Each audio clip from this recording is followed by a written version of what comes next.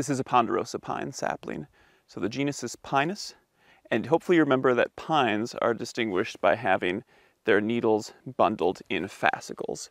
So the needles have a little papery sheath around the base of them that holds them together, and typically when they die and fall off, they are evergreen, so the needles will last for several seasons, but then when they do die and fall off, they usually stay bundled in that.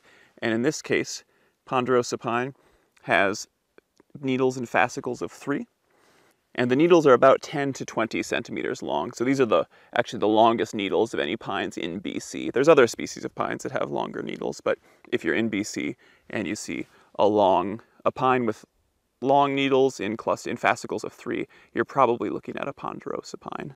In BC, Ponderosa pine tend to grow in open forests in hot, dry valleys. So primarily in the Ponderosa pine beck zone, but can also be found in the interior Douglas fir beck zone, like we are here. Ponderosa pine is also a tree that has very closely co-evolved with a stand maintaining fire disturbance regime.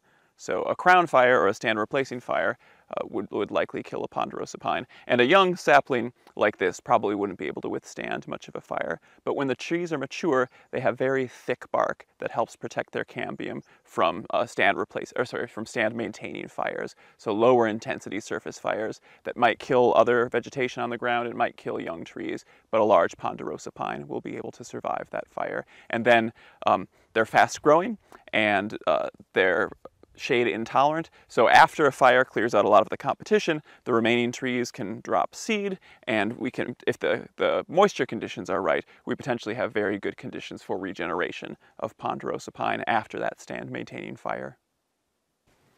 The bark on Ponderosa pine is really beautiful. It's kind of an orange-brown to cinnamon color. It really stands out. And these fissures are deeply incised, so they cut pretty deeply, and they tend to be black on the inside. So that gives you a bit of a clue. And they also get kind of a puzzle piece shape to them.